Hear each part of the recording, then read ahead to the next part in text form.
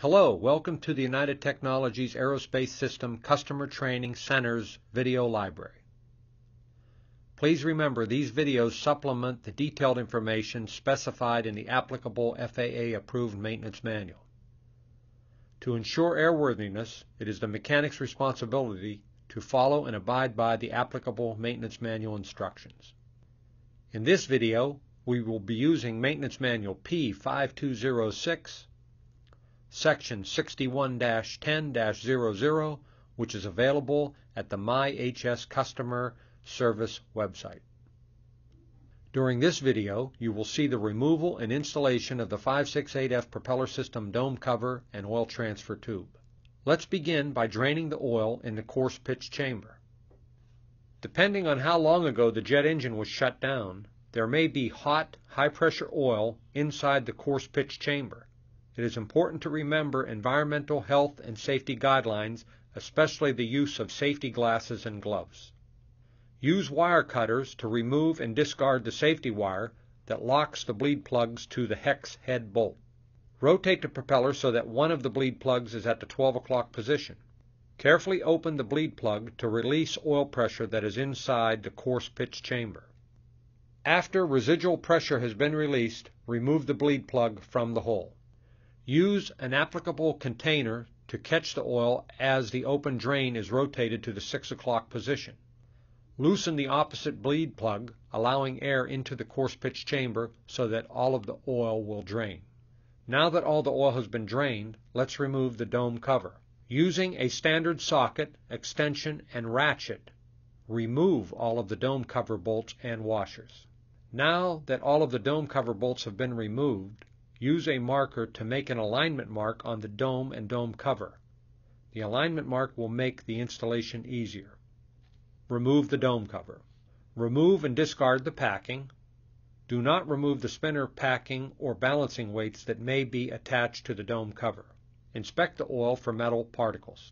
Use a clean cloth to clean up oil inside the coarse pitch chamber.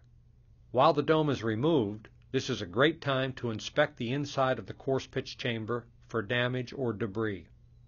Remove the oil transfer tube locking cap assembly by pushing inward to compress the spring and turn the cap counterclockwise to unlock the 3 tangs. Hold and pull on the oil transfer tube to remove it from the propeller assembly. Some operators store the transfer tube in the assembled condition. Or you can remove the cotter pin, headed pin, and adjusting nut from the oil transfer tube. Discard the cotter pin and store all the other parts for future inspection and further use. Now we will reinstall the transfer tube and dome cover. Per the maintenance manual, we begin by making sure the propeller valve module and control linkage have been properly adjusted and set up for the transfer tube installation. To read about the full propeller valve module installation procedure, please go to the P5206 maintenance manual. Set the propeller valve module power lever to flight idle and install a rig pin. Set the propeller valve module condition lever to min governing and install a rig pin. Please refer to the ATR aircraft maintenance manual for instructions on adjusting the overall aircraft system power lever and condition lever linkage. Make sure the actuator piston and blades are in the feather position. Apply a thin layer of lubricating oil to the ring seals and the external surfaces of the outer transfer tube. Use the split ring and expander help tools to install the 2 O-rings and outer cap seals onto the transfer tube grooves. Be careful not to overstretch the cap seal. Remove the split ring and expander help tools from the transfer tube. Inspect the step pin, making sure it is firmly held in the correct position. The pin should not move freely in the transfer tube. Install the seal compressor help tool over the seals and compress the seals for a minimum of 5 minutes. Remove the compressor help tool and move quickly to install the transfer tube into the propeller assembly.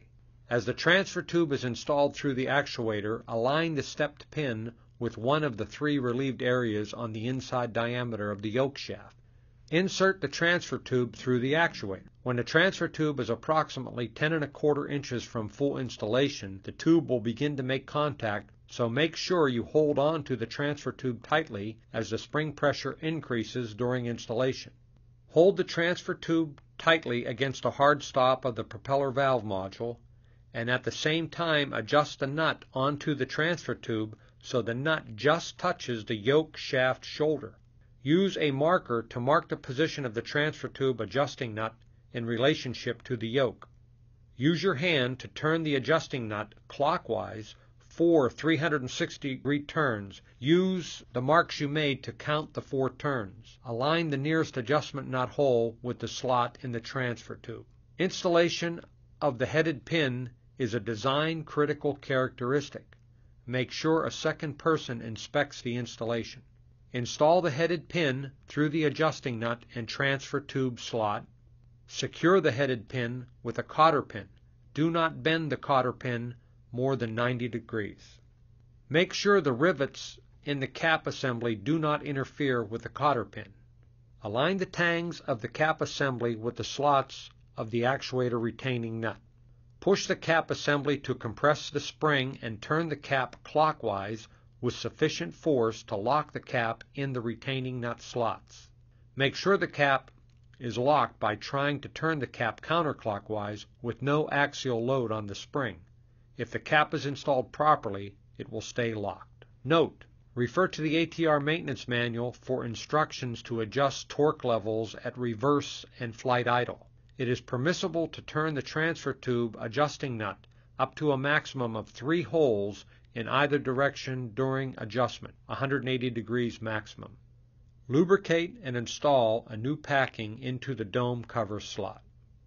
Install the dome cover by lining up the bolt hole pattern on the dome cover with the bolt hole pattern on the actuator.